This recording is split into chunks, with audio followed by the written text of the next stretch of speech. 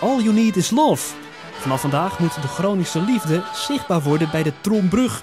Wethouder Jansen heeft namelijk groen licht gegeven aan verliefde stelletjes om een hangslotje op te hangen aan de brug, waarmee elkaar eeuwige liefde wordt beloofd. Vanaf vandaag mogen er slotjes aan de brug worden opgehangen. Er was al één stel dat gedaan heeft, net zoals vaak in Parijs bijvoorbeeld gebeurt. En dat mag nu voortaan aan de Trompbrug in Groningen ook. Vorige week waren het inderdaad Jiske en Matthijs die als eerste een slotje aan de Trombrug ophingen. Het slotje werd vervolgens weer snel weggehaald door de gemeente. Ik heb hele goede ambtenaren die hard werken en ik heb ook gezegd, als er dingen op een brug zitten, in principe moeten ze er ook weer vanaf.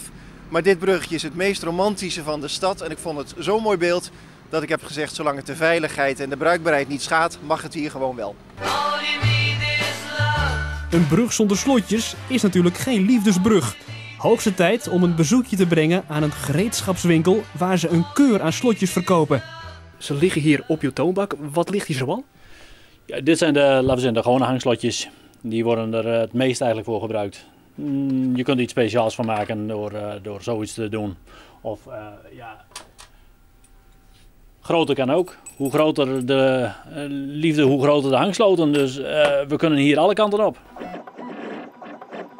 De traditie schrijft voor dat er dan iets in het slotje gegraveerd moet worden. Wij graveren niet in de hangslotjes zelf. We graveren op losse plaatjes, zoals dit. Daar kun je namen in zetten, daar kun je de data in zetten. Daar kun je alle kanten mee op, in allerlei kleuren en allerlei modellen. Ik heb hier een mooi slotje. Aan u de eer om het eerste slotje aan deze Trombrug te hangen. Het is een grote eer voor mij en dat er maar veel mogen volgen.